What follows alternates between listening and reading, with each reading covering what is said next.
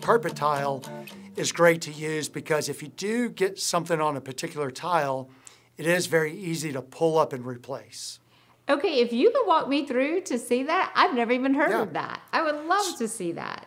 Yeah, so carpet tile, if you want something that's a little warmer, it can be sometimes a little bit more cost effective. Carpet tile, it's a very durable product, but unlike roll goods, where a roll good can have a pulled loop or when something gets on there or something damages the carpet, it's very difficult to repair. But with a carpet tile, it's very simple to just pull up the carpet tile and replace it. And we always order what's called attic stock, so the customer has more left over, so it's easy for them to do it, or we can come out and do it as well.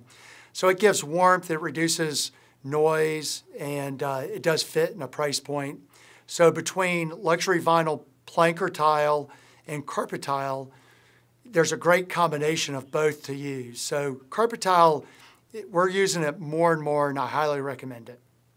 I have never heard of that. So how big is each one of the tiles? So they typically are 24-inch by 24-inch squares. Wow. And so if you get a stain, you could just replace that part of it. You just pull it up. We use a pressure-sensitive adhesive, and you pull it up. And sometimes it can be difficult to get up, so we may have to come out. But in property management, the facilities managers are used to doing it, so they can pull it up and replace it. They also make plank carpet tile, and they're really cool. They're getting more modern, contemporary. And so you can do a 9-inch by 36-inch.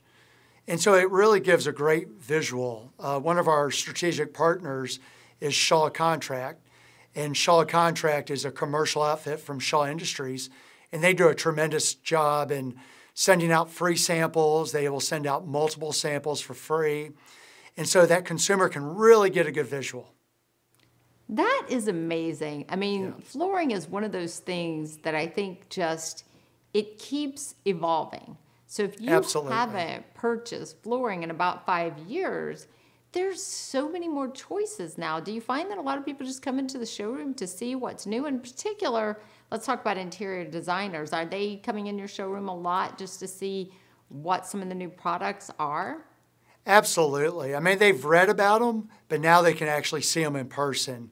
So they come in, and then we educate and we show them. We like to align ourselves with partners that we can stand behind, and they stand behind us. So they can come in, look at the sample. We can order samples for them.